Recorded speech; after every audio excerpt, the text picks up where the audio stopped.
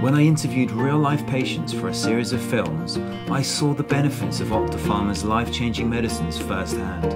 So I jumped at a chance to make a film about how these medicines are actually made and the team that makes them.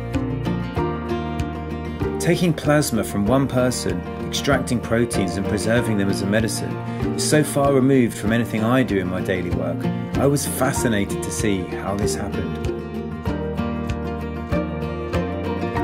Throughout the journey the plasma takes from donor to patient, there are a wide spectrum of processes that refine the plasma, from the initial donation right through to distribution as a medicine.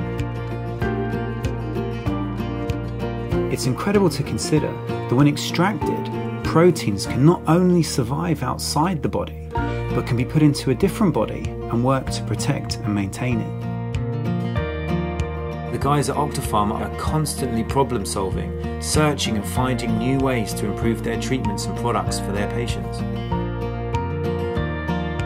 I was impressed by the dedication of the Octapharma staff. Some work in temperatures of -35 degrees centigrade, and others in super clean rooms that require several changes of clothes and airlocks to enter.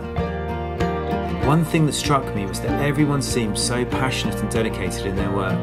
From the guys that are doing complex analysis like mini pooling, to the maintenance teams checking the fridges are exactly the right temperature. They all have the same goal: to help save lives. I really enjoyed meeting the team, and I felt privileged to be allowed to step inside their worlds.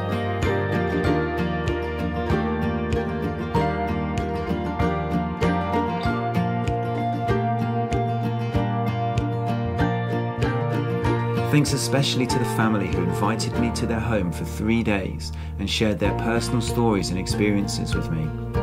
Their story beautifully represents the donor to patient journey, all in one family. I want to thank everyone that took part in making these films and to wish Octapharma all the best for the future.